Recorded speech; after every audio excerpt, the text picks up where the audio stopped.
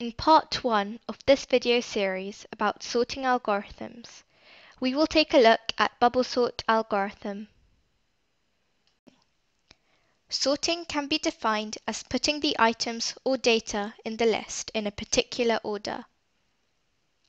Data to be sorted could be numerical, alphabetical, or a combination of both, that is, alphanumeric.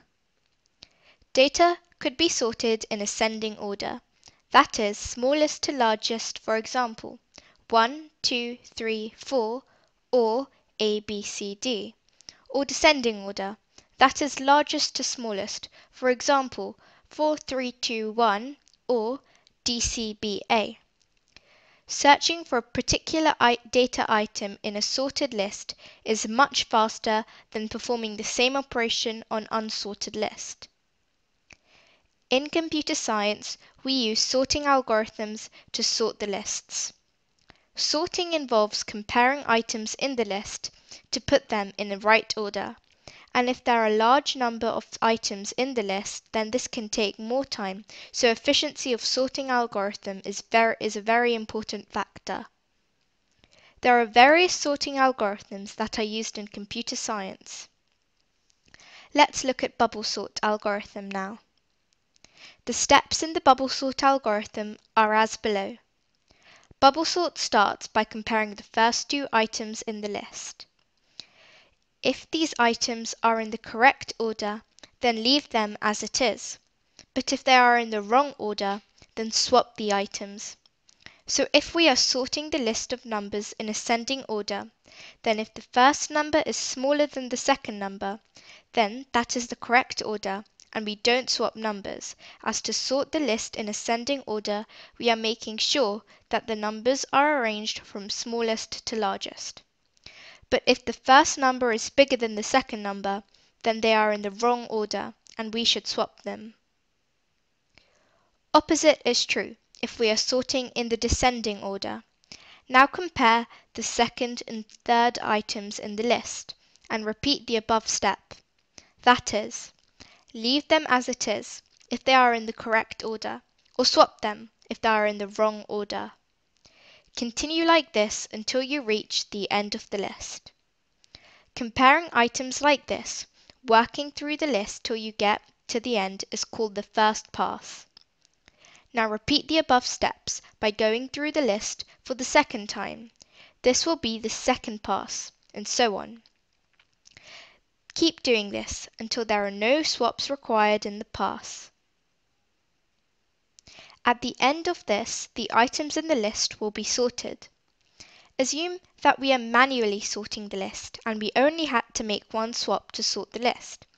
Then we humans will stop as soon as we see the list has been sorted. But in case of computers, this will only be true when there are no swaps needed in the pass.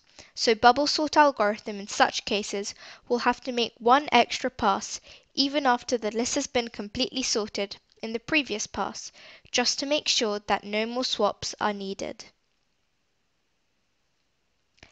Let's take an example and apply the steps in the bubble sort algorithm. Imagine you have been given an unsorted list of numbers 7, 1, 2, 3, 4, 9, and 5 that you see on your screen, and you need to sort the list in ascending order.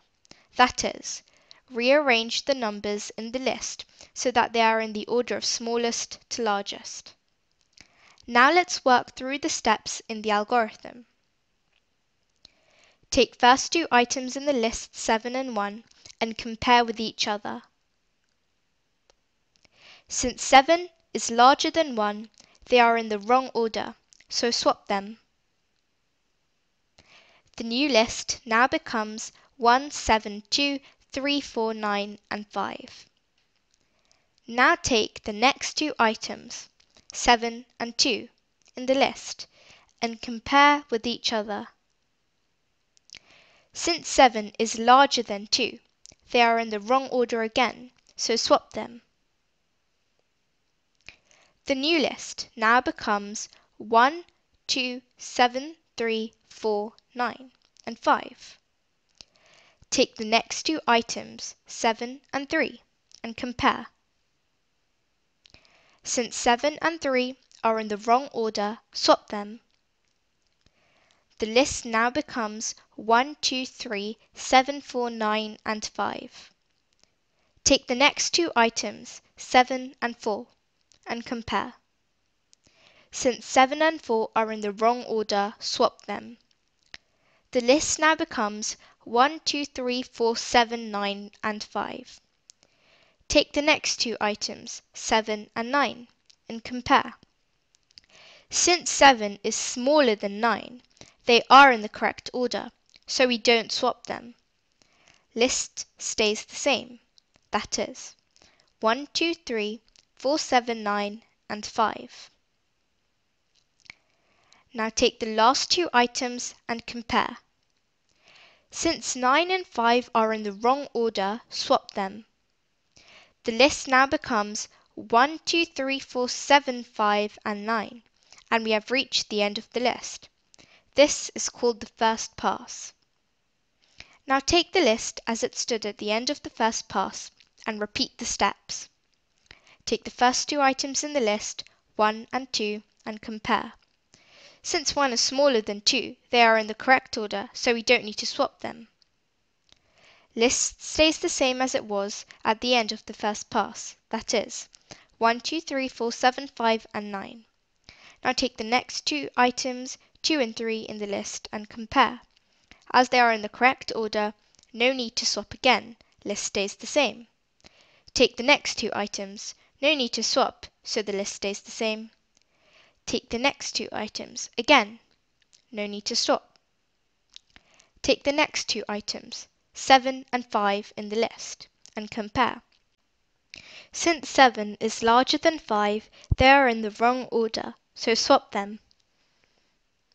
The list now becomes 1, 2, 3, 4, 5, 7 and 9. Take the last two items in the list and compare. Since 7 and 9 are in the correct order, we don't need to swap them, and list stays the same. We have now completed second pass. As you can see on your screen, the list is now sorted. That is, all the items in the list are now in the correct order, from smallest to largest. But algorithm makes one more pass through the list to check that no more swaps are required. We make third pass through the list and repeat the steps.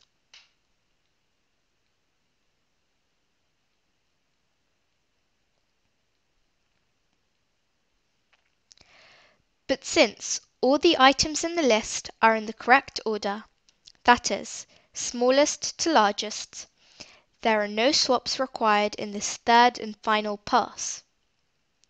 List remains unchanged from how it stood at the end of the second pass, and we exit the algorithm. I hope you now understand how the bubble sort algorithm works. If you are still unclear, then I would suggest you to go back from the beginning of this example and watch the video from there again.